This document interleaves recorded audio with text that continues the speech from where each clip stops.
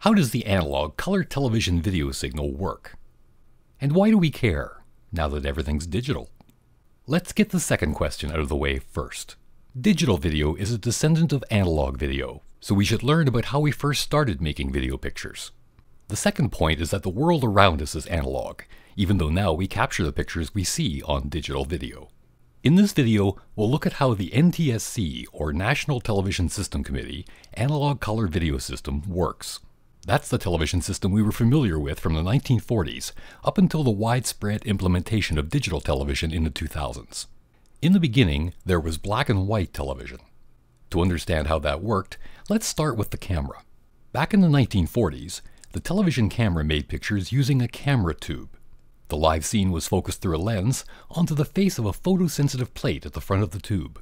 That surface was scanned with a stream of electrons, which turned the original brightness and darkness of the scene into a constantly fluctuating voltage. The brighter the image at a particular point in the scene, the more voltage that would be produced by the camera tube. The electron beam was moved left to right and top to bottom to cover the entire surface of the photosensitive plate by two coils of wire around the camera tube. If we apply a voltage to a coil of wire, that coil becomes an electromagnet. Since electron beams are attracted and repelled by magnetic fields, that meant the electron beam could be moved around the plate. The coils of wire were energized with a particular pattern of voltage though, a sawtooth wave. To achieve horizontal scanning, one set of coils was energized with a sawtooth wave with a frequency of 15,750 Hz. That moved the beam left to right gradually across the screen in about 63 millionths of a second, followed by a quick snap back to the left of the screen to scan the next line. Meanwhile, a second set of coils was fed with another sawtooth wave, with a frequency of only 60 Hz. That forced the electron beam to travel from the top of the screen to the bottom, 60 times a second. So now we had a fluctuating voltage representing all the lightness and darkness in a scene, and the scanning process was repeated over and over 30 times a second. The camera signal was sent to the television monitor. The monitor was a CRT, or Cathode Ray Tube. It created its own electron beam, which was modulated, or changed, by the original voltage from the camera. The more voltage that was applied to a positively charged grid within the picture tube, the more electrons would be in the stream at a particular moment in time. This electron beam was accelerated and pushed towards the front of the CRT towards a phosphorescent screen, which glowed brighter and darker depending on how many electrons were being sent to it.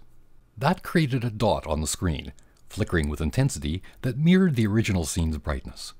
The CRT had to then move the electron beam around to recreate the original picture frame. This was done using two coils of wire around the neck of the CRT. The camera has to tell the monitor where there is a dark or light portion of a picture. But it also has to tell the monitor when to start and stop producing each line of video, and also when to begin and end each field as well. That's the purpose of synchronizing signals. A group of special signals are sent by the camera to pass along this synchronizing information.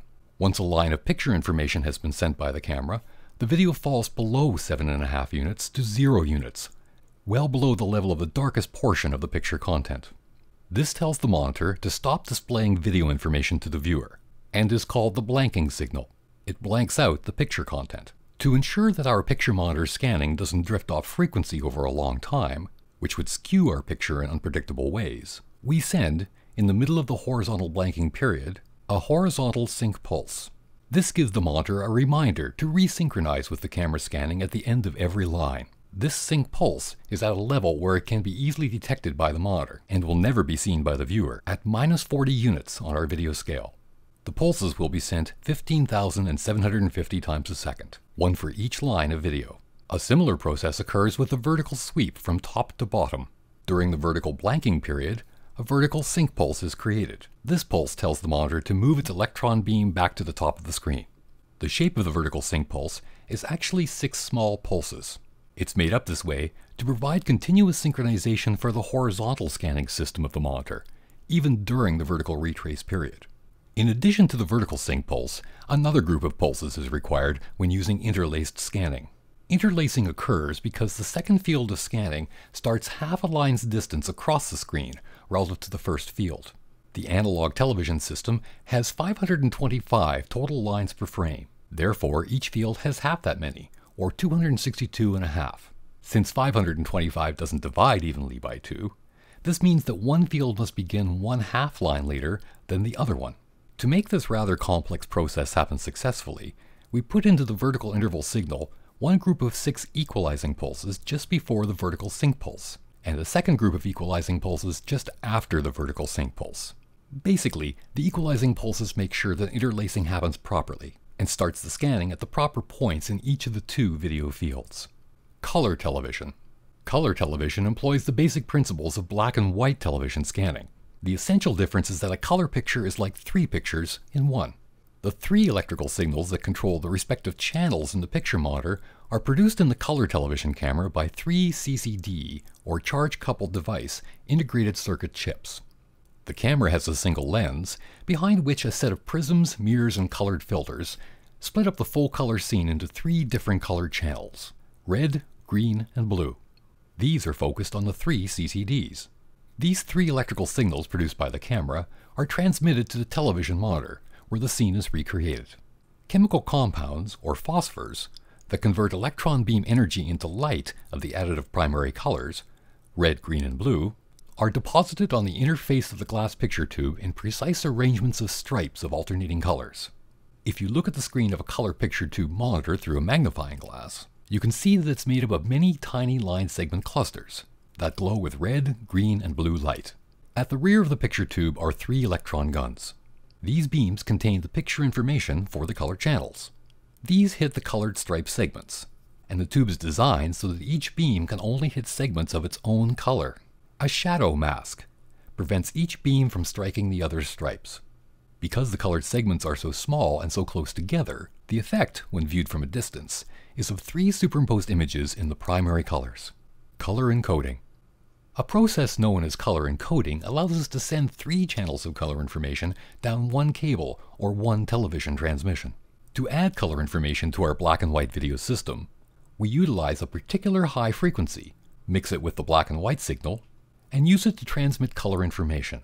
That frequency is called color subcarrier. Here's how it contains all of the color information in a TV picture. Color subcarrier needs to be manipulated in some way to represent elements of color.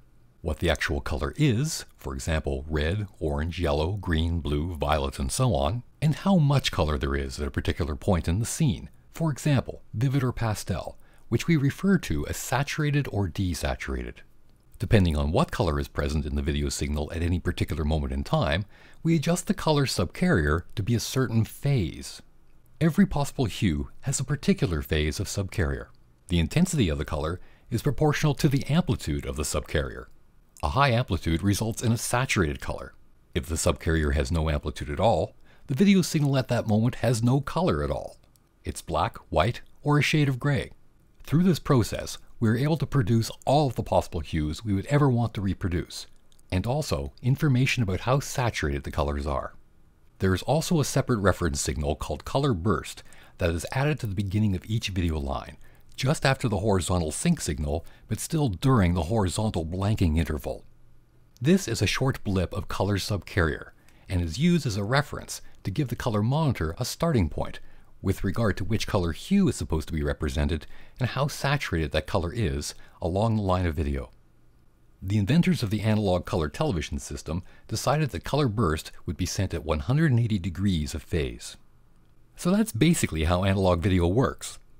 From the generation of voltages in the camera tube, depending how light and dark the image is at a particular point in time, to horizontal and vertical synchronization signals, to how we are able to add color to the black and white signal that lets us watch full color pictures at home while still remaining compatible with all the black and white television sets that are still out there.